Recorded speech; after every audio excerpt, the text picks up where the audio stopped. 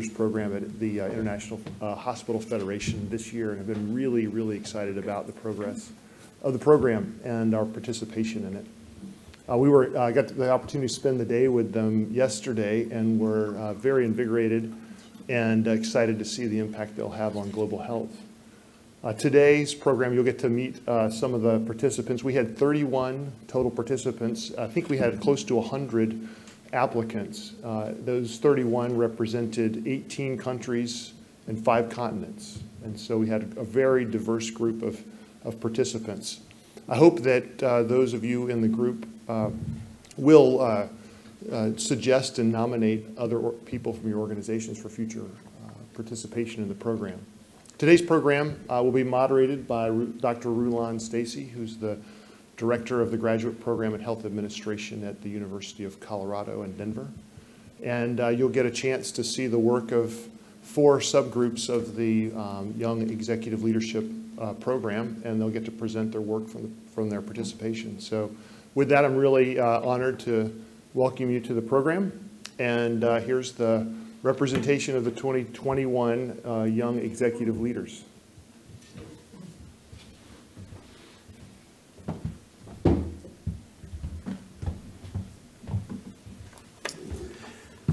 Thanks, Andrew, for all of your support for the Young Executive Leader program. My name is Rulon Stacy. As you've heard, I am the Director of Graduate Programs in Health Administration at the University of Colorado, Denver, and have been involved with the International Hospital Federation for a decade, since the time I was the chair of the American College of Healthcare Executives. I'm passionate about what the International Hospital Federation does, and there is no better example than what we're seeing today. Before we get started, I want to take just a few minutes and thank Andrew and his colleagues for their support of the program today. And to those of you in the room, those of you who are joining us online, Whit Kiefer has been so gracious and so supportive in all that we do. He could never say this. I, of course, don't care what anybody thinks about me. That means you hire Whit Kiefer now. That is how this whole thing goes. And I encourage you to take advantage of that. I also want to recognize C.J. Bolster and Inga Walter. Did I get that right? I'm so proud of myself. For joining the committee, leading the committee, really, as we've gone through this. They have been so supportive at every turn. We've been joined by Florian Trumer. And is he here? He's not, but he's a graduate, an alum of the Yale program, and has been so helpful to us. I would also want to recognize Risto, who is is joining us today, Matunin, who is the president of IHF. And we could never do this without the board's support, and his being here shows the great support that we have. I think everybody involved in this would know that none of this would happen without Sylvia, whose last name I could never pronounce. And it starts with a B. And Sylvia B. in the back, thank you so much for all that you've done to make this a realistic. As Andrew mentioned, there are 31 members in this year's class of the Young Executive Leaders program from 18 countries. They started this process early in the spring, and they finish it yesterday and with their report out today. They've divided up into 4 groups. We're going to hear from each of the 4 groups today, and we hope that you'll ask us questions as we get to the end of the program. We can take those questions here in person.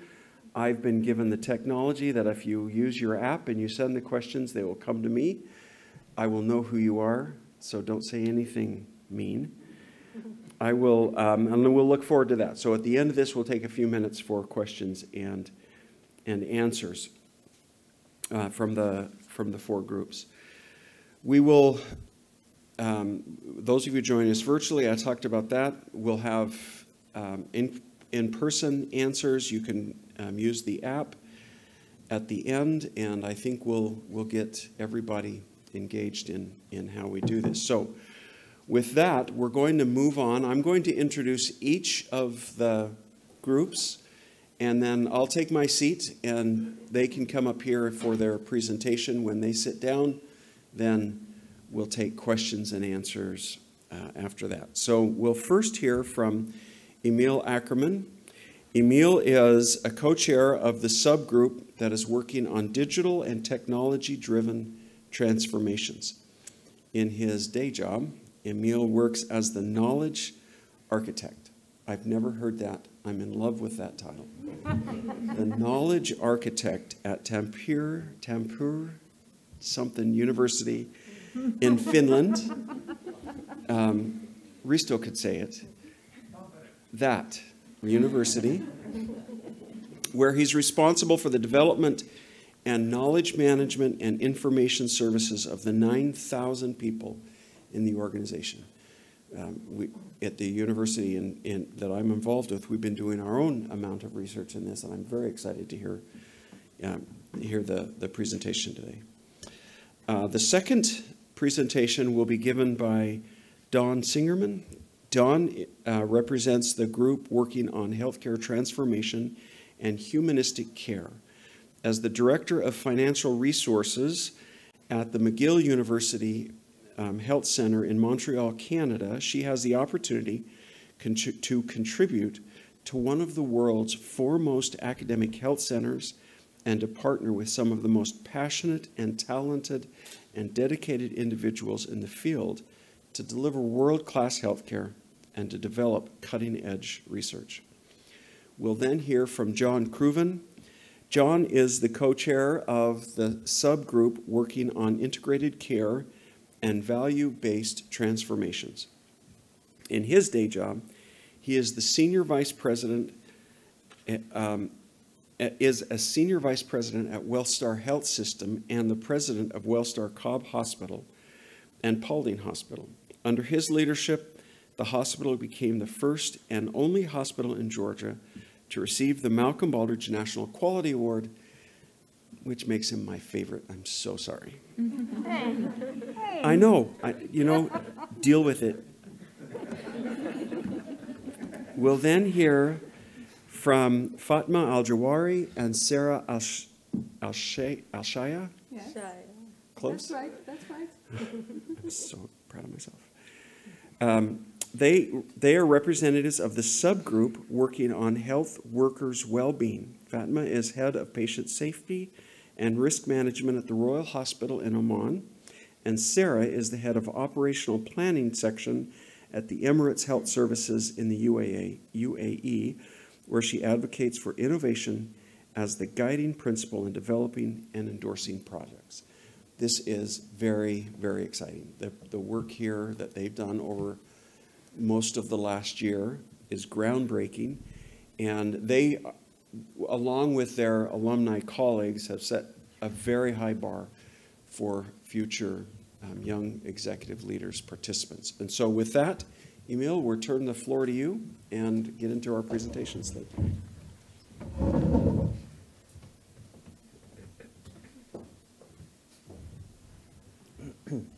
Thank you, Roland.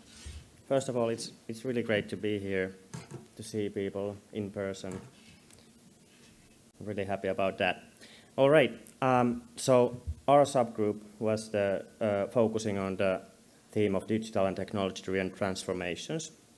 I'd like to first talk a little bit about our team, which is an amazing team.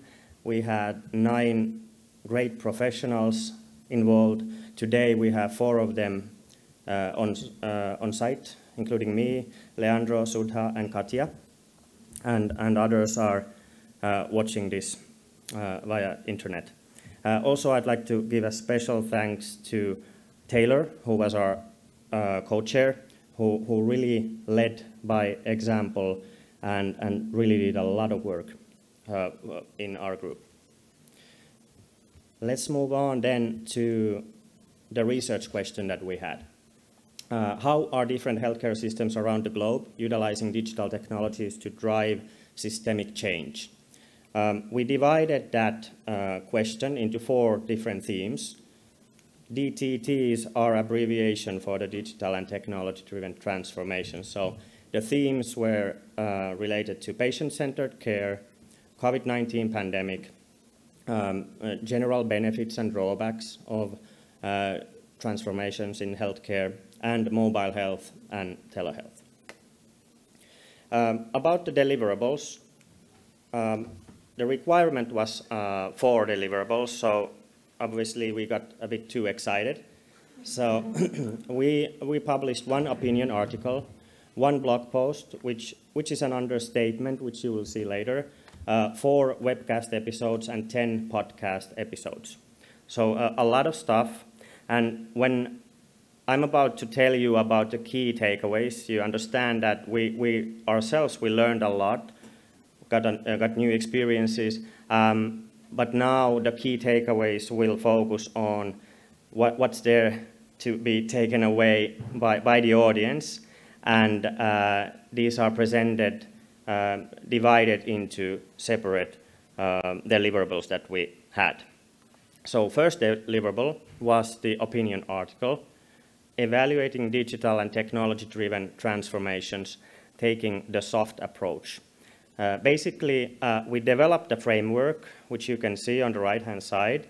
SOFT stands for social, operational, financial, and technical dimensions. The idea was that we need a framework to be utilized by managers to systematically evaluate digital transformations. We also tried the framework ourselves. Through our analysis, we identified benefits concentrating mostly on the operational side, like access to care, quality of care, and financial side, like decreasing the costs. Then again, potential drawbacks concentrated mostly on the social side, related to change management, change resistance, burnout, and technical side such as data privacy, IT infrastructure. But the point here is that there's a framework that anybody in the healthcare sector could use while thinking about moving forward with their digital projects, transforming their organization. This is a framework that could be utilized in terms of looking at from different angles what could be the potential drawbacks or benefits that should be either avoided or sought for. There's a link under the slide that you can get access to this particular article in the IHF website. Now, this was the first deliverable. The second one was the so-called blog post, the impact of digital transformation on patient experience, reflections on patient-centered care from around the world. First, we did a literature review, quite extensive, which suggests that digital transformation of healthcare has a positive impact on patient experience. Then we conducted an international survey to which we got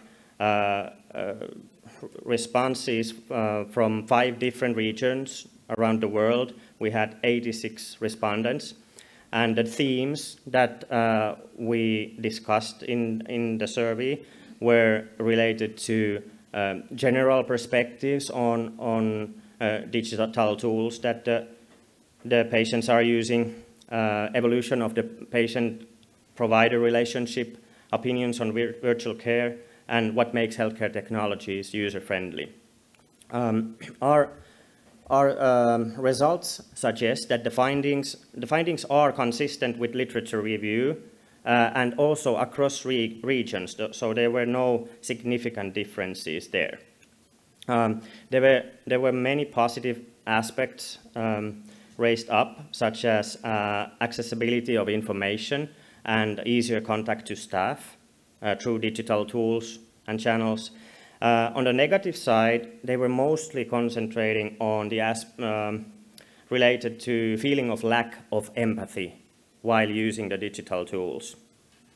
We were also speculating that it might be that the generations of digital natives now and in the future might not feel such a lack of empathy related to virtual care and virtual channels than the people might have that were in our that were respondents to our survey.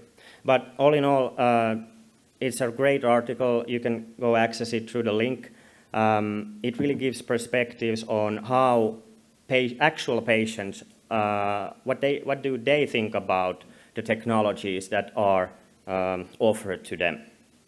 Moving on to the third deliverable, which was Digitech Health Leadership Talks webcast series on telehealth and mHealth. Here you can see 5 themes that were identified from the interviews with experts around the world.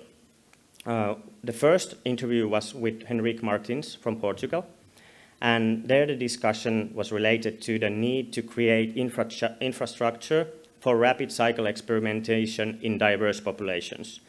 The main point here is that you should really experiment on telehealth, trying different things, and from there you should be able to form a criteria to be used in order to identify which areas telehealth should be used and especially where it should not be used. So this is very important so that it's not a solution for everything. With the second interview, we interviewed Diran Abidakun from Nigeria, and there the discussion was related to gaps in legislation and policy that can slow the adoption of telehealth and mHealth. And we understood that this is a problem in many countries. So there might be very big plans in enhancing and improving telehealth, scaling it up, but it might be that legislation slows that down, which needs to be taken into account. The third one was with Dr. Harish Pillai from India. There, the discussion was about the opportunity to recenter care delivery around home and community-based settings using omni-channel digital health. The main idea here is that there are diverse use cases for the telehealth, starting from virtual intensive care units to, let's say, virtual home care. So it's all about using different ways and channels to tackle the different needs.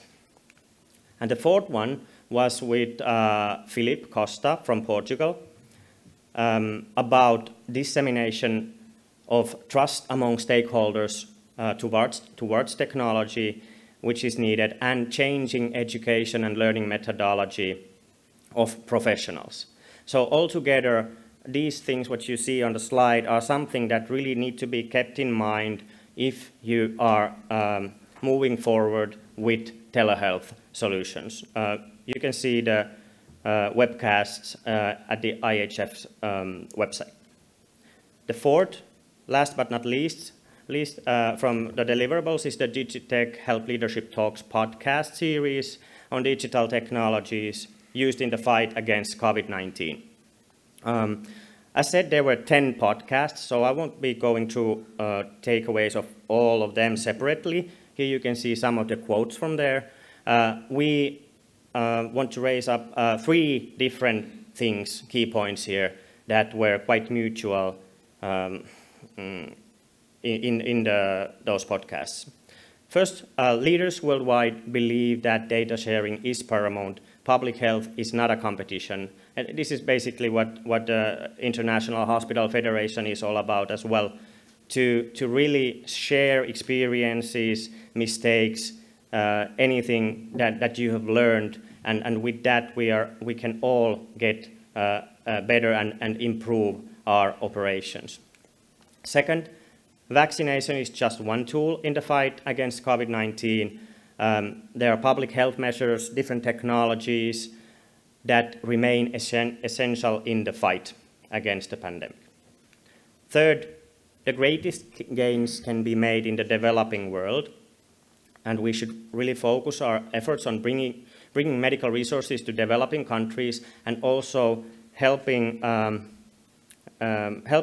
to learn from the mistakes some other countries have already made, so that not everybody has to do all the same mistakes all over again. And I'd like to end this presentation with an interactive part. So I would like to, the audience to raise hand if they are still using physical maps and a compass to find out where to go. So raise a hand if you're doing that. Okay? No hands. I was thinking if there's somebody orienteering or something, but okay. What about how many of you raise a hand if you are using routinely either Google Maps or Car Navigator, such similar apps to get around? So almost everybody. So basically, based on our experience, what we have during our work, what we have read, what we have learned, what we have had interviews with people, and so on, we really see that this type of a change is coming to healthcare through digital and technology-related transformations. And it's not only about the technology itself. We also have to change the way we are working, change our behavior, and only then we have a kind of a sound solutions that really help us to improve. And that's where I would like to conclude this presentation. Thank you.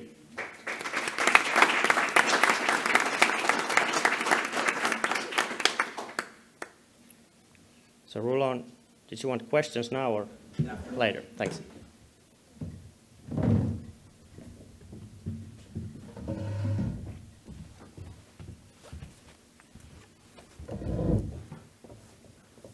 You just figure out how to use this glue? Nope, broke that. All right. Good afternoon, everybody. Thank you very much for having my team and I here. It is our pleasure to present on behalf of the Young Executive Leaders. How do we ensure humanistic care in a transforming healthcare environment? So first, I'd like my team to stand up, those of you who are here. So we have Rachel, who is my co-chair. Marcio and Heikki are here. And Antonio is right there. His book is being released this week. Please go see him. We're really proud to come from across the globe to bring to you this notion. So to start with it, when we were thinking, what is humanistic care and what does that mean? We were really inspired by Margaret Mead, who is an anthropologist. And many, many years ago, she was asked by her students, what is the first sign of civilization? How does she identify what was the first sign of civilization in ancient cultures? And all of our students expected her to say, primitive tools and fish hooks and bowls and pottery. But she surprised everybody by saying it was actually finding evidence of a healed femur. Because in the animal world, if you break a bone, it's game over. You can't hunt, you can't defend yourself, you can't protect yourself. And it was like that for humans for a very long time. But she said once you start seeing in a culture healed bones, it shows that somebody took the time to care for somebody who is wounded, and they tended to their wounds, and they protected them, and they fed them. And this is really what she considered the first sign of civilization, and is what we really consider is the core of what is humanistic care. It is what is it about humans that makes us go out of our way to care for each other. And that's really what healthcare is to us. So, humanistic-centered healthcare, we all know that since the beginning, the World Health Organization has declared that healthcare is a fundamental human right. And it has been declared that all humans should have equitable access to quality healthcare to ensure the best outcomes possible. We know everyone is unique, everyone's situation is unique. We'll never have equal healthcare results across the board, but how do you make sure everyone has the best possible outcomes for themselves? So to examine this topic, we were looking at it at how do you keep that patient at the center of everything that we do? Because our healthcare networks really surround our patients, their families, and our communities. But there's so many changes that are happening rapidly in our environment today. And we listed some above there, but when you really look, we're in a global pandemic, that's a new one. But there's also cybersecurity, now that there's such a dependence on the global supply chain, there's telemedicine that's really coming out. There's a lot about artificial intelligence that's really changing the healthcare space. So with all of these changes going on, how do we remember that at the core of everything we do is really the patient, their families, and their communities? So we focused really on 3 different subjects when our groups did their work. The first was on what is health equity, what does it mean, how does it impact the work that we do? What is patient-centered care? And the last one, which is very pertinent in the world today, is how do we handle all of the patient data in an ethical manner and remember that patients are not just a bunch of zeros and ones, and they're not just a bunch of information and data, but there's still a person underneath all of that who's looking to us to help care for them. So health equity is based on the notion that we know there's many, many systemic barriers to health in the world today. If you take anything from racism, poverty, employment status, education, all of these have resulted that there's different groups of people, unfortunately, in all the countries that we come from, in all the regions that we come from, in all the cities that we come from, there are still systemic barriers that some of our patients are facing to get access to health care. And those are translating into lower healthcare outcomes across many different spectrums. And whether you measure it on mortality rates, whether you measure it on infant mortality, malnutrition, on life expectancy, on the rates of certain cancers and heart diseases in different populations, the fact remains that certain people don't have the same access to healthcare, and they will not have the same outcomes as other people. So what can we as healthcare providers do to make sure we're removing those barriers to care and we're remembering to put the patients first? So one thing you'll hear me talk about a lot today, if my slide would change. This is not working very well. I'm going to ask for some help to move the slide, but I'll start talking about it anyways. One of the best practices that our group said we have to focus on is really education. It's by educating our healthcare providers to recognize what are the local populations that don't have the equitable access to healthcare, what are the local traditions, how can those be incorporated, how can those be considered? Oh, okay, we're moving forward at least. And those were some of the things we looked at in the examples from our own home countries that we studied. So obviously my portion was on the Indigenous population in Canada. That is a community that my hospital center is part of serving. And that is one that is really an underserved community. That even if Canada is one of the most developed nations in the world, we really do lag behind when it comes to taking care of our Indigenous populations and all the healthcare outcomes I mentioned before, from substance abuse, suicide rates, life expectancy, they are lower. So education is a really big part of what we do at our hospital to understand what are the impacts that influence those. If we look, the other important part is giving a patient a voice. We're very lucky in most of the healthcare establishments where my team and I work that we have user groups and patient advocates and ombuds programs who are there to support the patients and their families, help them navigate through the system, and help, especially an ombuds program, for those patients to have a voice when they don't feel like they're getting adequate care or when they're uncomfortable in a system that doesn't necessarily understand their reality and their needs. Improving access to care, one of the great things about telemedicine is it can help us reach remote communities, but there's still a lot left to do to make sure that we're adapting our protocols, that we have the right translation services in place. And the last thing to remember is many of us here are, all of us here are part of the healthcare network, but healthcare policy alone is not going to solve some of these systemic barriers. There's really pieces that have to do with economic policy, with social policy, with education, and we really have to work on a cross-functional framework with our governments to make sure that people are not falling between the cracks. Next, we looked at patient-centered care. And there's numerous studies from all over the world that will show that giving patients a voice in their own care is really going to help improve the outcomes. Gone are the days where doctor knows best and he told you what to do and you didn't question it, you didn't understand it. It's really now about involving the patients and their families in their care. So how to treat patients with dignity and respect, how to make sure that information is being shared with the patient, how to get them to participate actively in their care trajectory, and how to collaborate with it. So again, we were really focused on best practices and what can we share with others, examples we've seen, examples we've studied. Education's a big one. The more your patients know about how the system works, the more the physicians and the nurses and the healthcare workers know about how to involve their patients, the better everyone is going to be. Again, user groups, patient council, ombuds program, all of those have been proven in the research to be really important about how you keep the patient at the center of the care. And if you don't have those types of groups in your own establishments, I strongly encourage you to look at implementing them. We had a couple of great examples in our group about actual applications that were developed by hospitals to help patients. So where I'm from, the McGill University Health Center, we developed the Opal app, which actually puts all of the patient data in the palm of their hands. It shows them all of their upcoming appointments, all of their blood results, everything about the trajectory. So when they go see their general practitioner, they have all the information at the palm of their hands. They can understand all of their results and they can reach their physician at any point of the day through a quick messaging application. And the last thing is really just to learn about best practices at other institutions and how can you use those to encourage information sharing with your patients.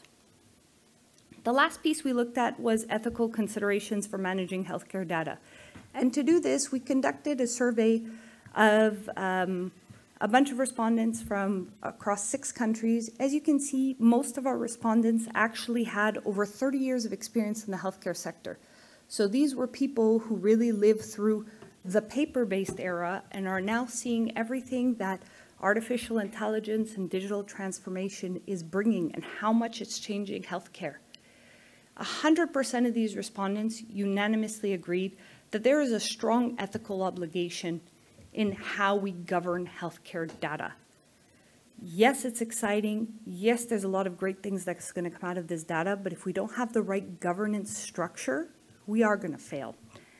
And one of the positive indicators was that 87% of the people that we surveyed felt like their institutions had a solid grasp on what were the ethical considerations and that they were treating these questions appropriately. But we also asked them, what are their top concerns when it comes to digitizing healthcare? What will surprise nobody is the #1 answer was cyber attacks. We've all seen many institutions that have been held hostage and ransomware for patient data. A big concern also is how do you anonymize patient data? How do we make sure that when we are building these huge national and international databases to be able to mine the data and study, that we've properly anonymized the data and you can't go back and find the particular patient? And a really interesting area of study, especially if I give the example of medical imaging, is about artificial intelligence. So there's many places where they're working on algorithms to teach an AI how to read images and how to diagnose diseases. And these will be able to work very rapidly since we have a shortage of radiologists to be able to read these imaging reports. But what happens if that algorithm fails? And what happens if it doesn't appropriately diagnose a patient? Who's responsible? How do we put safeguards in the system that we don't become too dependent on AI and we forget that at the end of the day, it is about the patient and making sure each and every individual gets the appropriate care they need. So, always best practices. First one's always education. So, how much do the people working in your establishments understand cybersecurity, phishing? How are they supposed to handle patient data? How are they supposed to secure patient data?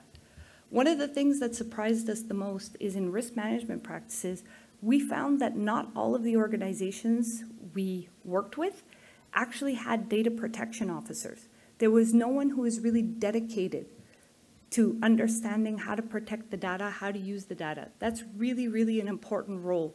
Having independent risk audits having people check and validate your processes and procedures are really important as well. And it always comes down to 3 pillars for handling patient data. 1, how do you be really transparent with your patients about how their data is going to be used? Secondly, make sure you have their consent. As this data is being shared more and more in national and international databases, do your patients understand that? Do they understand what are the implications? Privacy laws are not the same across the world. So what does it mean if we have patient consent for our own research, and yet many of us are part of these international networks that are sharing this data? And lastly, always make sure the data is safe. How do you protect it? How do you firewall it?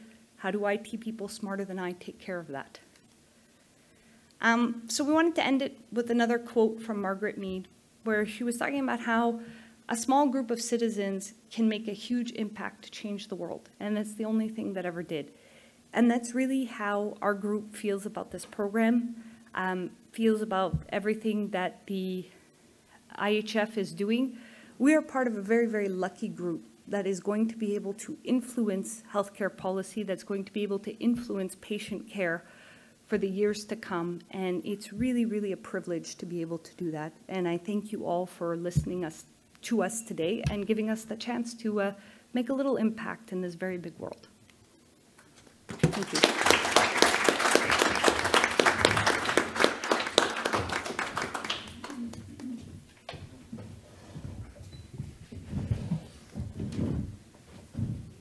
All right. Hello, everybody. So I have to start with a couple of thank yous. Certainly to the IHF and to Whit Kiefer. I've got to do a lot of leadership development in my career. Never have I gotten the opportunity to expand my horizons outside of the U.S., to learn from so many different perspectives and people. And also congratulations to my fellow classmates. I know how much work this was over the last 12 months, while all leading in your organizations and across the world during a pandemic. So thank you for giving of your time and help making this experience so great. So our subgroup was asked to think about integration of value, and as it turns out, that's a pretty broad topic that is widely different, not just within a country, but across the world. And so today we want to explore the concepts of integration of value. What do these terms mean in different contexts, cultures, and geographies? How do we implement better integration to drive value? So what do some of those best practices look like? And I would ask that each of you think about your organization and where it may be around integration.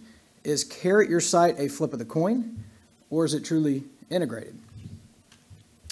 I have to thank my subgroup. There's 2 of us here today. Cherie is here in the front as well. But a lot of effort went into the work that you're about to see, that I will try to sum up very briefly in 15 minutes based on the work that this group did. But as you can see, we have a wide range of people across the globe that helped research and helped us think about this very topic.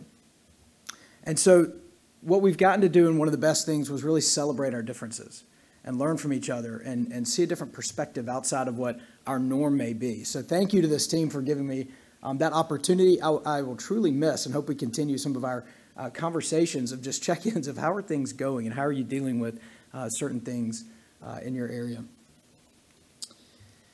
So I want to start with some definitions around integration, because again, this is a broad term and perspectives from different countries may matter here. For instance, in the US, integration has a lot of meaning, and it depends on who you ask. It could be integration for a patient, it could be clinical integration, it could be integration from a payer standpoint. But in general in the US, we look at that term broadly, but it's to drive value, and there's lots of different equations for value that we typically use. This is really one of the newer ones that looks at quality and patient experience over direct and indirect cost, is how we calculate value sort of in the US. A bit different in Poland, and this was fascinating. So Ursula shared with us that in Poland, the notion of integration of value isn't actually focused right now on the patient, but rather on the team member. And so the question of, is the work that the team members are doing integrated in a way that they feel like their work is being done efficiently? And does that drive value for the work that they do and make them feel valued in their work? And she talked about how this is changing. This shift is changing in Poland to be more patient-centric, but it's typically been more employee-centric. In South Africa, a little bit different. There's a large private and public sector in South Africa. And so the focus of integration is really around integration of care between these two models, the private and public sector and the inequities between private and public. And then the value for them is the efficient provision of healthcare services to give citizens the best value. And then in Australia, their integration is looked at in a fourfold manner. So to improve health outcomes, deliver higher quality service to the patients, lower costs, and ensure the well-being of the workforce. And here, value is the balance of cost and resources used against the amount of benefit. So we hear a lot of similarities in these, particularly around the definition of value. But quite a bit of difference can be found in this notion of integration from country to country. So we were trying to think of what drives that notion, that difference in integration, and we came up with several things as we looked globally. So one, there's some historical power relationships between the private and public sectors that vary from country to country. Depending on how the payers are set up, the complexity and multiplicity of structure, so how large of an infrastructure is the healthcare system, and then the expectations in each country of providers, purchasers, patients. They all compete sometimes, and what they would call integrated and what drives value for them in their lens may be very different. And then certainly, and we're going to talk a little bit more about this in the next slide, but how does the payer structure variance across the globe change this notion of integration? And then how healthcare quality is measured and understood. Even within the US, we don't have a great definition for what is high quality and what do we measure for that. And it can be dozens and dozens and dozens of measurements, all looked at differently. And in fact, there are a variety of billboards you could drive through the US and see of how every hospital is #1 in the country for something, right? Because we don't have a clear definition of what drives high quality.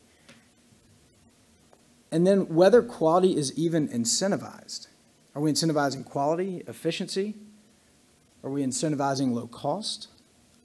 Are we incentivizing a combination of all of those things? Can vary what drives integration. And then who's responsible? And I think a lot of times in healthcare, everyone's responsible, so nobody becomes responsible, right? But who's responsible in an organization for integration? And so we started thinking about this notion of can our payer system, right, or healthcare coverage system drive integration? And I think one of the most notable differences is that it does seem to be able to drive different levels of integration from the perspective of this group. And in South Africa, right, our team member from South Africa talked about historically having not great integration, but recently passing a bill that would drive a single payer system in South Africa. There are other single payer systems across the globe, certainly. For them, they're hoping to bring historically low integration to a higher integration level, but they're not there at this point. In India, we looked at what the payment structure is. There's government, the government pays for basic care for all, and then there's supplemental private insurance.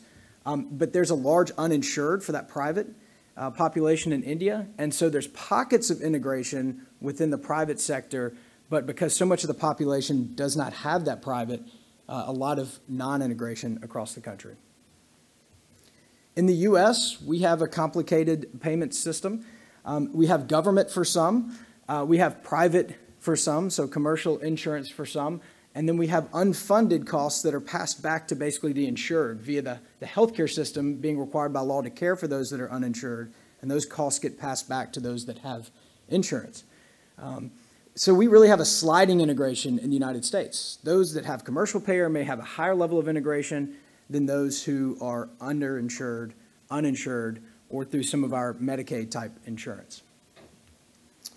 And then in Jordan, we talked about the government for some of the population. So if you're a government employee, you have insurance, you have care provided to you. You can have private for some, and then a lot of out-of-pocket as well.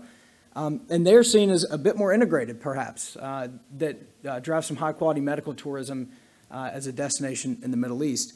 I think one thing that was fascinating to note is not one person in our group was ready to say that their country had high levels of integration. I think it's clear that there's a lot of work to be done around this notion of integration. So what does potentially best practice for integration look like? The World Health Organization actually has a definition for this best practice for improving healthcare integration. It's a coordination and empowering and engaging people, strengthening governance and accountability, reorienting the model of care, coordinating services, and creating an enabling environment. So what could this potentially look like? I'm going to explore that just a bit here. So there's a couple of different types. There's vertical integration, right? So vertical integration is where we focus on joining up primary, community, and hospital-based services that may include payers, suppliers, and others to fulfill patient needs, right? So how do we align those things? The value there is to divert human and financial resources from already resource-constrained health systems. So how do we create efficiencies, cost avoidance, and use our healthcare system effectively? And then there's this notion of horizontal integration, which is sort of the multidisciplinary teamwork across a patient's care path. And then this would drive our quality and coordinated care. So there's two different types of integration as we think about vertical and horizontal integration. And technology has to be a part of this. I would dare anyone to find a single session today or this entire week that did not mention technology or big data. Everyone I've said, and regardless of the topic, has brought up some form of technology and leveraging that. That's going to continue to be the case to help us drive efficiency, quality improvement, enhance our customer experience, and cost containment. We heard a little bit about that from our last two speakers, right? And so this can be the Achilles heel of an organization if we aren't thoughtful about how we pay for, implement.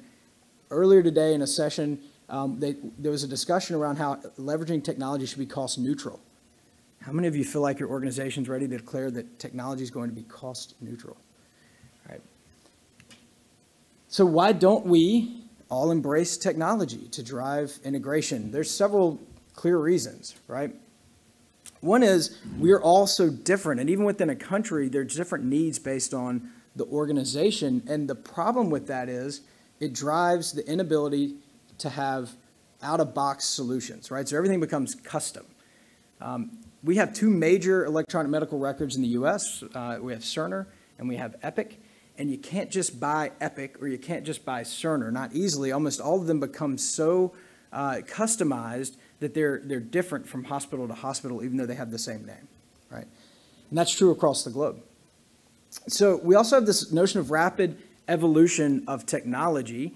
Every time you buy a cell phone, it is basically disposable because the next year another one comes out that surpasses everything that one could have done.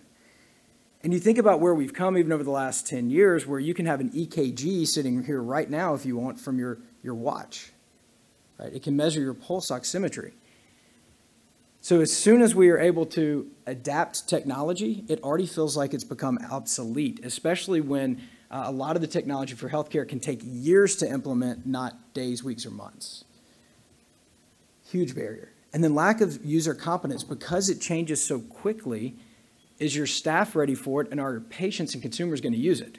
Otherwise, it does just become a large dollar amount that you can't afford. So as we think about integration, how do we operationalize this? How do we create integration? I want to give a couple of examples of what not to do that I feel like we all do. One is we put policies and procedures to everything. If we don't have the answer, then somebody's going to sit and write a policy procedure, and then it ends up in a giant book, and we expect our staff to know how to get to them, when to get to them, what to use, when to use them. And in fact, we have an entire part of our accreditation process that is nothing but checking our policies and procedures to make sure that they're being followed appropriately. And they're certainly necessary in a lot of instances, but I would argue that in many cases they're not. And they're simply because we don't have another solution of how to fix a problem. And then the other one that I love is committees. If your organization is anything like the ones I've worked at, I had an organization, I kid you, we had a committee that oversaw the formation of committees. And it's like, how many barriers can we put in place in order to try and fix the problem and not actually address the problem? Because these are easy solutions. We can all do these in a minute. We can put a bunch of people in a room and have them meet every month. We can write policies and procedures. So how do we actually look at integration? Becker's has an interesting take on it. And it says you have to have these things to drive integration. One is you have to impart directional vision. Right? This doesn't say you have to have exact tactics for every little thing, but your organization has to understand the direction that you're going. You have to favor fluid decision-making, so we have to be nimble. You have to simplify organizational structure and process, institutionalize leadership, and embrace collaboration. And that takes leadership. This is not easy. I liked this sort of definition of leadership that Erica Hirsch, who writes for the Harvard School of Public Health, identified. Leaders have to lead down to your team, but not through authority. They have to lead up to those that we report to help influence and guide them. We have to lead across the organization to break down silos. And we have to lead beyond the organization by partnering with those external to us, right, as leaders.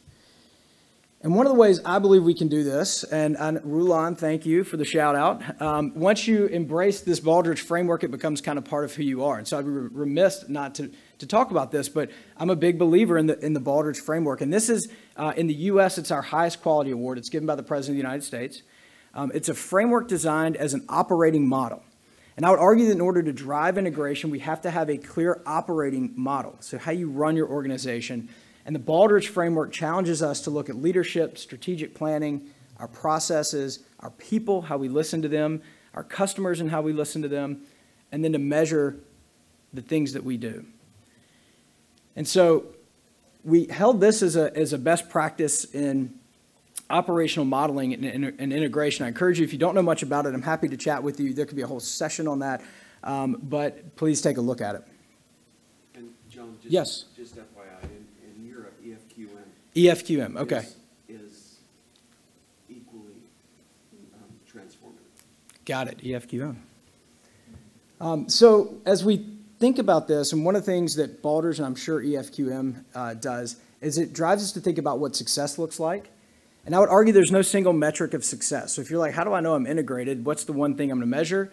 That doesn't, I would argue, exist. And instead, we have to consider this notion of value as we create integration and the components of value and how we measure those. And one thing that I think we absolutely have to do is not be mediocre as we compare ourselves. And it's so easy to look at ourselves year over year to see if we're improving or getting better and measure against ourselves or measure against an average. But I would push that we have to measure against best in class for integration. So with that, integration clearly and value are complicated.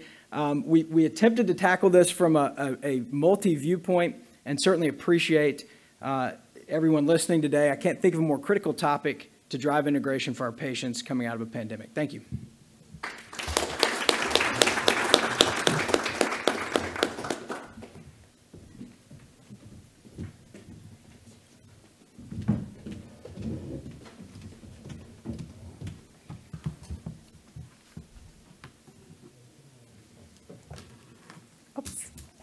It's a good start. Hi, everyone. And first of all, it's a great opportunity to have this, and thank you for having us presenting our project today. Myself and Sarah, on behalf of the great group, will be presenting our project, which is about the employee-employer role to support measures for frontline healthcare workers during well-being during the pandemic, which is a multi-country comparative literature review. And here is the great members, chairs by Jamie from Taiwan and Logan from South Africa, starting from the right, Nadine from Jordan, Lara from Nigeria, Linda from Australia, myself from Oman, and Sarah from United Arab Emirates. Unfortunately, only me and Sarah is attending in person this Congress today. So why this topic is important and why it's received a lot of attention recently, and it was a big deal, especially in the pandemic, and the importance of maintaining the well-being of the healthcare well-beings. Without them, will not be able to fight the pandemic, will not be able to sustain, and the healthcare will be collapsing. As all of us know that the COVID-19 has had a massive influence overall in the labor industry, and this is due to the suffering from unexpected outcomes as a result of the psychological stress. And unfortunately, the healthcare workers being the most vulnerable group for this unexpected outcomes, and this is not surprisingly because they are the frontliner who deal and fight with this pandemic. and also to their critical role in management of this outbreak. And they were not only dealing with the increase of the volume and intensity of their work, but also they have to face another unexpected challenges, for example, dealing with unfamiliar working environment, changing in the policies, as you know, and also exposure to unexpected trauma with, unfortunately, very little time for training and orientation.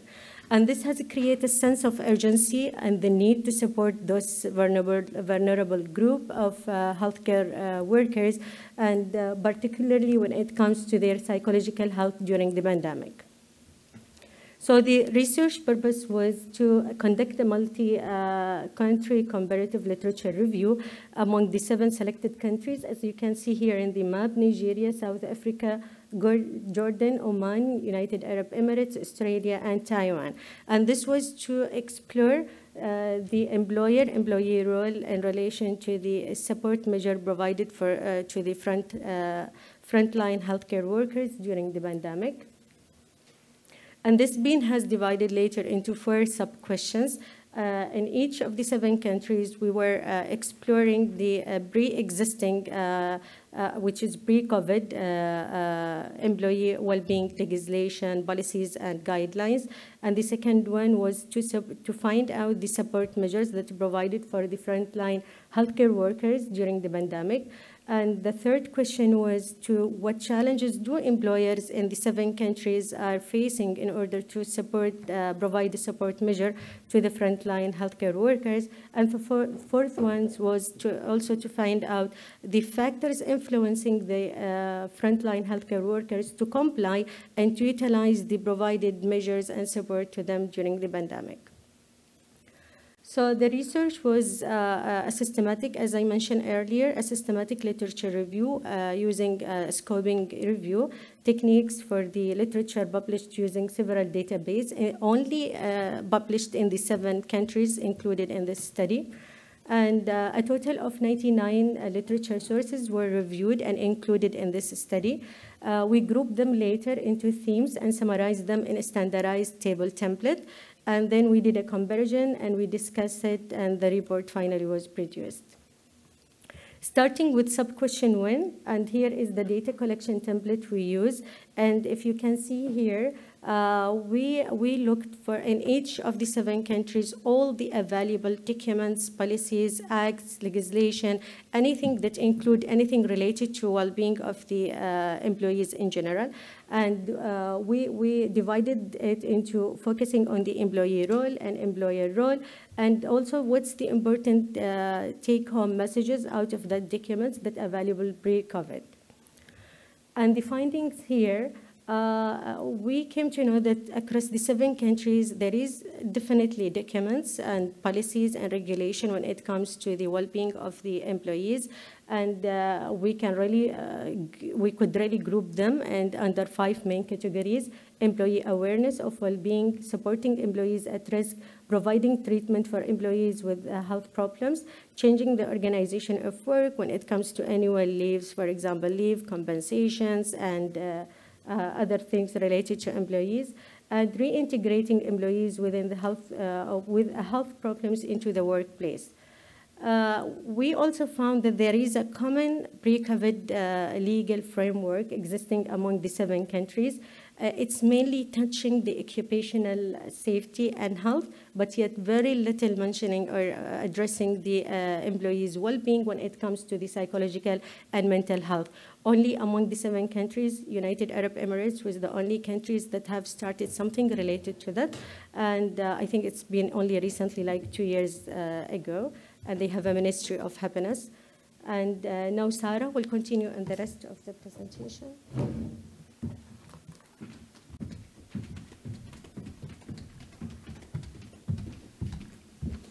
Hello, everyone. So as Fatma, my colleague, mentioned, my name is Sarah, and I'm happy to continue our presentation here today.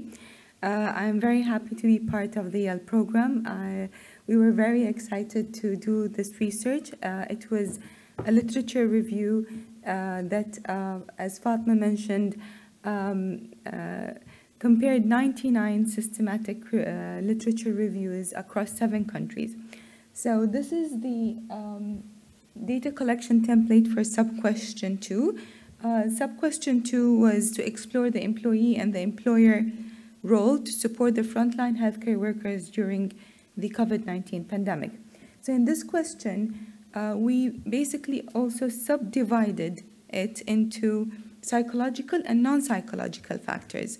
And the following was the conclusion. Oh, is it this way or this way? I apologize. Okay. Yeah.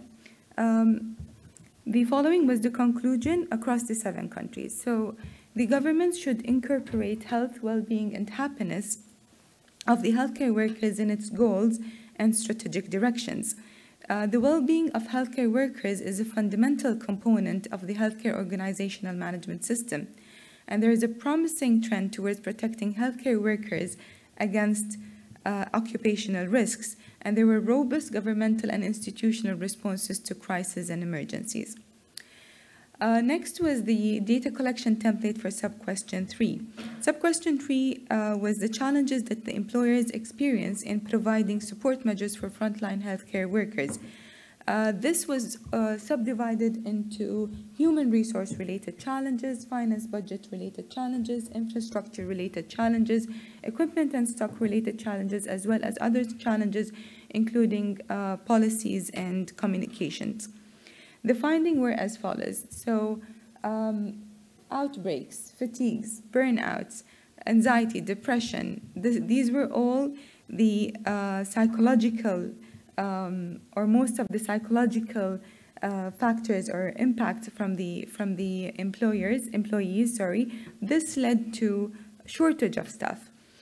Next was the insufficient funding, which resulted into inadequate PPEs and also challenges with the supply chain.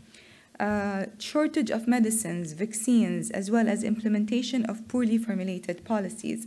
And then infrastructure challenges where we had to repurpose pre-existing hospitals and facilities at the expense of other services. Data collection template for sub-question 4. Sub-question 4 was what was discussed, what were the factors that influenced the frontline healthcare workers in their decision to comply with available support measures. This was also again subdivided into psychological factors, non-psychological factors, like human resource related factors, finance budget related factors, infrastructure related factors, equipment and stock related factors, and other factors like leadership and policies. And the findings were that psychological distress, stigma, demotivation, and of course fear of infection from all the employees, from all the healthcare workers, lack of sufficient facilities, PPEs, and vaccines.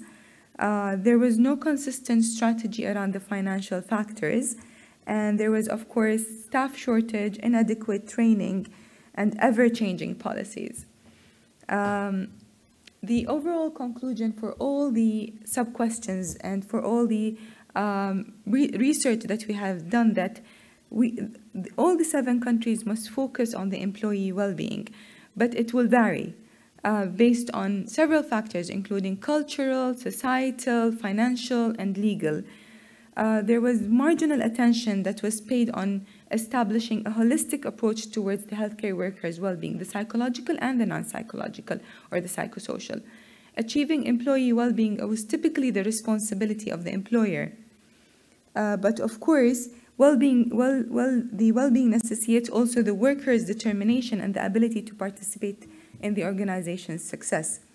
There was a need to action to address the employee well-being that requires a broader approach than the traditional occupational health and safety.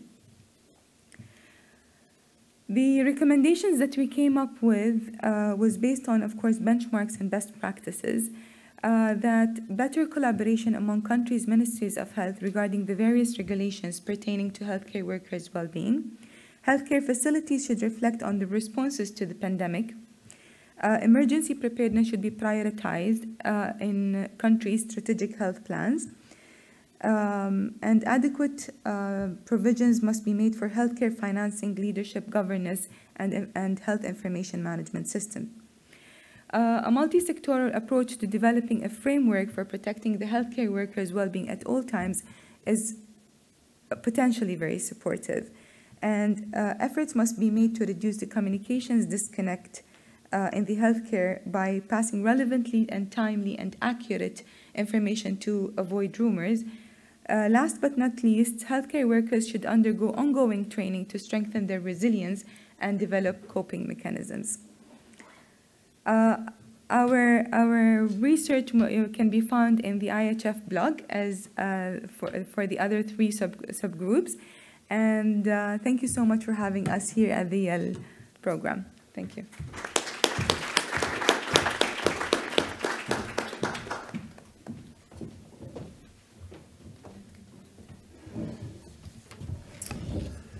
Well, thank you to our panelists for those wonderful presentations.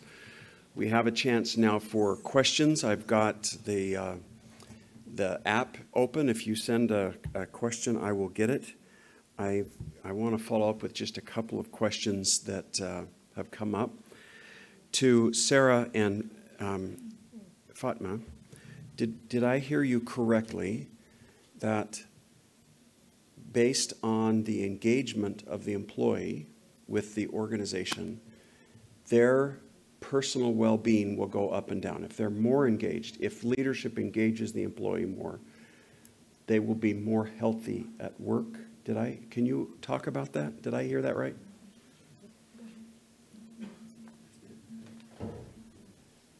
Well, it's definitely engaging always the employees in their not only in their daily activities, even in the decision making. It makes them always happy, and this definitely will increase the employees' well-being later on. And this through my experience in my organization, when we started focusing on the employee engagement and we started surveying the employees, we came to know so many things that it was really missed by the leaders. They do not even not being even aware about it. And when we started engaging them and involving them in the decision, asking them about their needs, it's definitely, we conducted a survey later on, and we came to find that they are a bit happier than the before.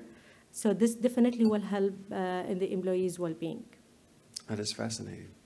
Thank you. Can I add on? So based on evidence-based as well, engaging healthcare workers or employees in decision-making will definitely increase the mental well-being and the like the entire well-being of the employees. Yeah, and it's based on evidence-based literature.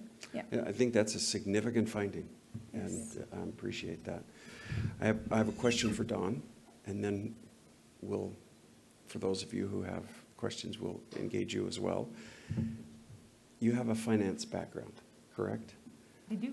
You spent 20 minutes talking about touching patients and in improving patient care. Finance people oftentimes get stereotyped as not caring about that. How can we help others gain the vision that you clearly have gained, or are we misled in our perception? For starters, I don't think anybody would ever call me normal, so there might be that. Are there people on her team in this group? Would you agree with that? She is not normal?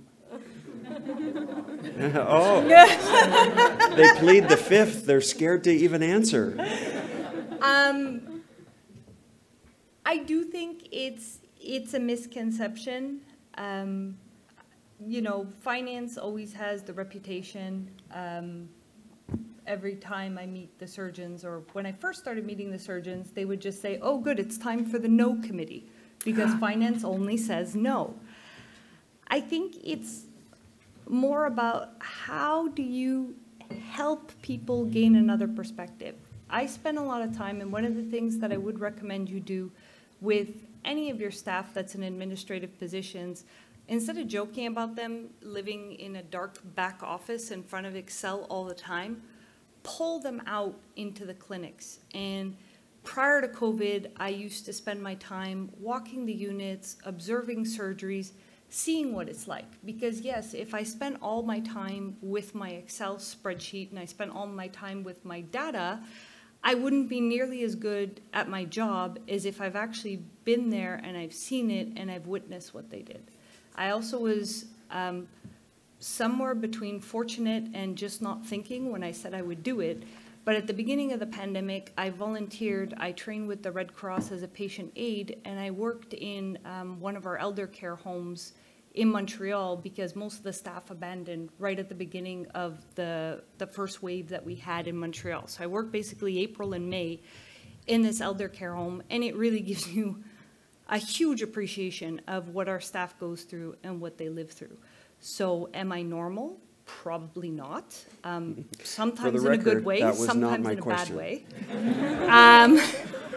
But how do you help people gain that perspective? Invite them in. Most of the time, if you have a good finance business partner and you invite them to come see what your staff lives through, come see what the wards, don't talk to them over spreadsheets because accountants will naturally feel very comfortable with that. But bring them in to see and to touch, and that's how you'll get them to understand what this organization is all about. Thank you. Okay, questions from you all. Anybody have? Okay, I'm going to keep going. Right here, and then Risto. Who has the microphone?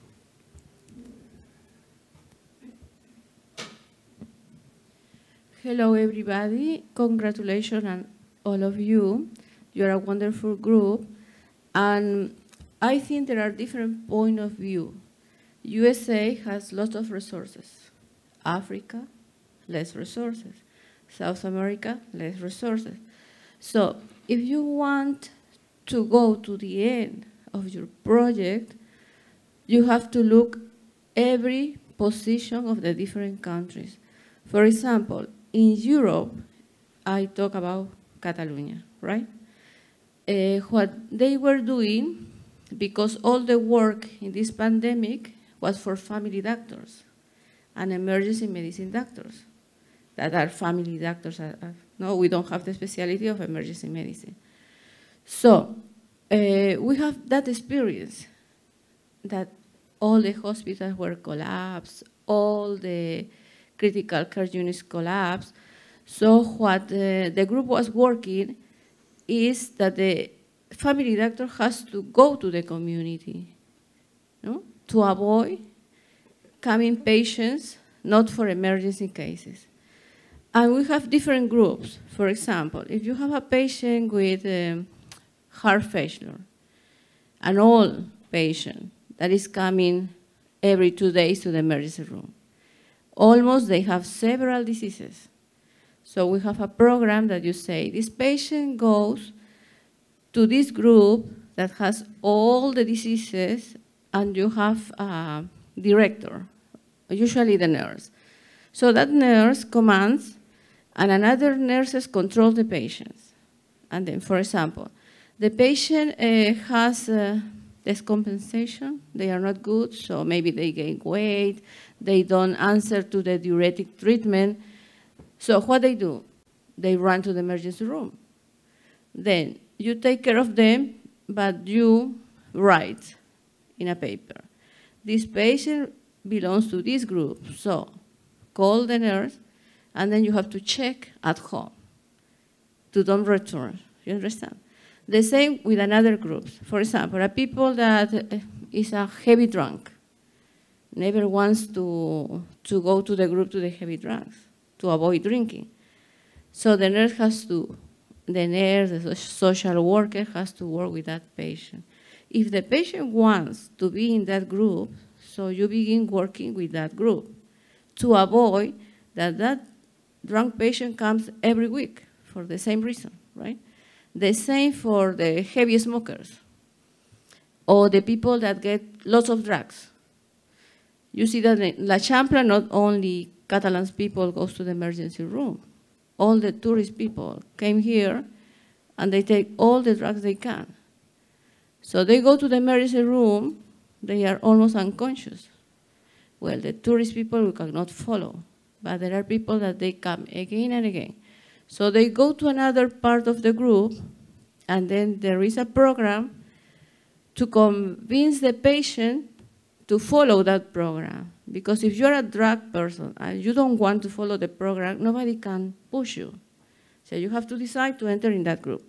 If you decide to enter in that group, there is association that the psychiatric, the social worker, the doctors work with that group. So you avoid those patients to come again and again to the emergency room. And now with the COVID, who were the doctors that were in front of all the COVID patients? Only the family doctor, because the neurosurgeon, the surgeon, they cannot go to see this patient. So they were at home or they were in the computer, and all the family doctors should be in the front. That's why most of us had COVID with the consequence, right? Are you a family doctor? Yes, I am, and I had the COVID. I was the first one of having the COVID. And I have the specialty of emergency medicine doctor. I am from South America, from Peru. But I came to Spain in 2004, and I was very surprised that here there is no the specialty of emergency medicine doctor. And I have several fellowships, and my specialty is also disaster management. At the beginning of the COVID, it was February, in March, I say to my boss, look, that mask doesn't protect me. I need this FP2 or FP3. You're crazy. You have to use the normal one. I got sick. Then at the beginning, we didn't know how the disease will go. So is there a question for the panel in there? No, the question was that at the beginning, everybody was lost. Then we have the experience of the COVID. After the COVID, now we are in the period of post-COVID. And it's true that all the group, especially you, have to work with doctors, with nurses, with all the professions that work, and you have to take care first of the professional, because the professional has to has to be in the field when the pandemic or epidemic happens. And you know, we have to protect ourselves first, second, and third. It's not possible that the government says, there are no masks, there is no F2, you have to use the normal one if you know that you're going to get sick. So let's let the panel respond. Somebody from the team about the healthcare workers respond, and I'd love a thought about the whole value transformation, where they're getting care and are we spreading it out. So somebody relative to the workers, how do we address that? So this was basically the topic of our research, the well-being of the healthcare workers, the frontline, the people who were dealing with all the COVID patients and during the pandemic, of course. We had discussed that some countries had insufficient PPEs, like the masks. We had also discussed the psychological issues that all the frontline healthcare workers were going through. In example, the things that you mentioned, the burnout, the fatigue. So these are the things that our research has discussed, and these are the things that we're hoping that all the entire countries across the globe and the countries all over the world will consider during, God forbid, any future emergency or crisis. Yeah, I think you're right. But we're in the period of post-COVID. Yes. And now they are working too much in healthcare, in, how to say, social worker and mental health care. Yes.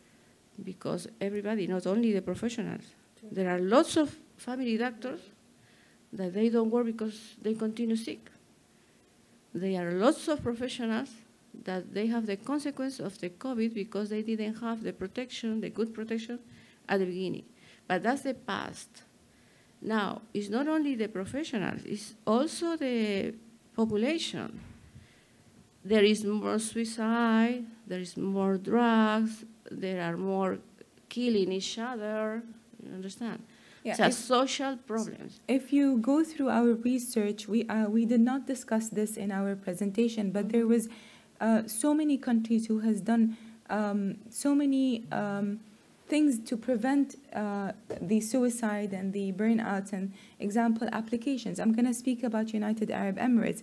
So there was applications that was done for the frontline healthcare workers to empower their well-being and to prevent them from having the burnouts and the fatigues and the depression.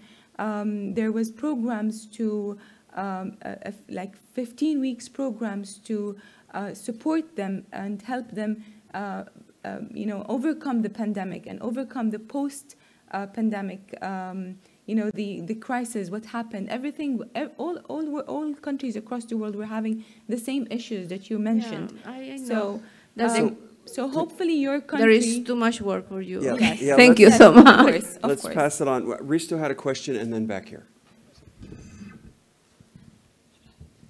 Thank you. First of all, excellent presentations. Thank you for that. I really enjoyed listening, and you touched health systems improvement from so many angles. I mean, digital transformation, patient-centeredness, and value, integration, quality, well-being of the staff. They're all very, very relevant topics. And in addition to speakers, I'd like to thank all the teams that were involved. So these were excellent. My question might be a little bit tricky, and well, Roland knows me. I like to play the devil's advocate every now and then a little bit. So I just pick one thing, the broken femur. Mm-hmm. Remember that? So the person with a healed fracture of a femur will be at risk of having another fracture somewhere else. So this is an inherent feedback of any health system. The better it functions, it creates actually more need for itself to function. And the tricky question is, of course, that did you discuss between, this is cross-functional, not really addressed to any one of you. Did you discuss about this total big picture in the sense that actually health system improvement is feeding back to itself? Did you touch that at all? I would take a stab at a portion of that, and I think you're correct. However, one of the things we have to highlight, and I think that goes into this notion of value integration, is the preventive part of that, right? So the key is to keep them from breaking their leg. And so how do we create a system where care is integrated such that we highlight more of that aspect versus the healing and repetition portion? And then when we do have the healing and repetition portion, how do we assure that they're in the right level of care and the person taking care of them is practicing to the highest of their license? And then how are we educating them to say, all right, you've broken your femur, you probably shouldn't be a mountain biker or ride dirt bikes, right? And so how can we look at the risk factors that then could potentially help them stop perpetuating that? So I think it comes from us shifting our focus from hospital acute care to pre. Thank you. Good Good answer. We've got time for one more question, but does anybody else want to address that? Yeah, it's a tricky question. That tricky Finnish question? I would say, although it's somewhat related to the topic my group looked at, but a big part of it goes with what John had presented also. How do you integrate, and it's really that cross-section between primary care and specialized care. And so like John said, some of it is preventative and what can the physician do, but there's in a lot of places and a lot of the patient-centered programs where we have of social workers or nurses who go to where elderly patients are living to make sure they're set up well at home. Do you have the bar in the shower? Do you have to help yourself get on and up? So how do you do prevention, and how do you make sure you're referring if you've seen the person for a broken femur and you've done the orthopedic surgery? How do we make sure we don't just send them home and say, good luck, hope I don't see you in 2 months? How do you feed that back to primary care so that that person is cared for at home as well? Emil? Yeah, I'd like to continue from that, a big problem many times in healthcare is that we have silos in our operations. And what the others were talking about is really about, when we're talking about innovation, it should often be related to breaking those silos, and in such way that something is done before the next problem, which we're talking about preventative care. But if we are, for example, focusing only on the specialty care, then we are not taking the broad enough approach in terms of preventing things before the specialty care. Thank you. Okay, one final question. My name is Miguel Paiva from Portugal. Provocative question. Is the policies of well-being of healthcare professionals a patient-centered policy, or not so provocative? Are there borders where the well-being policies for the healthcare customers, are there borders where they can transform in non-so-centered, patient-centered policies? Well, during reviewing all that policies that have already been and present before COVID, it's mainly focused about employees, not really touching the patient. And I think the patient have another pathway of policy and care management. But whatever we have looked for, it was all about the employees. Maybe, yes, you are right in a point where some can be really transferred to patient and maybe futurely can be considered, but currently whatever we got, it was all about the employees. Don? I would argue that the only way you'll be able to have great quality healthcare for patients is by taking care of the staff. Sure. Because if your staff is exhausted and overworked and burnt out and they're not taking care of their mental or physical health, they're going to do a much better job. I don't want to say, because I know we have much staff who's very tired and burned out now, and they're trying to do everything for the patient that they can. But if our healthcare workers are in good health, they're going to be in a much better position to care for our patients. So there is definitely a very strong correlation between the two. Thank you. So I will say, just as I conclude the session today, in my career, I've said in every place I've ever worked to the employees, I expect you to give the best care that our patients have ever had, ever, and in their life. I want them to leave thinking that their care is better than any place they've ever been. But then I will make a promise to you. This will be the best job you've ever had.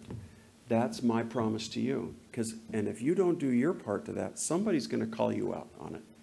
So if I don't do my part, you call me out. And I gave every employee my cell phone number.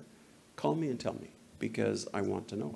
I agree that first we meet the needs of the employees and then they meet the needs. Behind every co-leader you see up here is a whole team of young executive leaders. Can we please join me in thanking this team and everybody behind this team who spent so much time.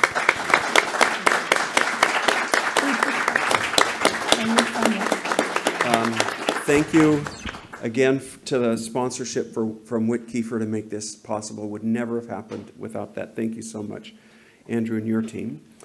The applications for the Young Executive Leaders program will be launched in December. So get the word out. If you know others who will be interested in this, IHF will be accepting those applications starting in December. Please make sure you share your takeaways from this session and post it in the Congress app and on your social media. Make sure to use the hashtag IHF Barcelona. Recordings from this session will be available on the event platform in an hour or two. And tomorrow morning, the session starts at 9 a.m. sharp. So thank you all. Have a good evening. We'll look forward to seeing you for the rest of the meetings. Thank you.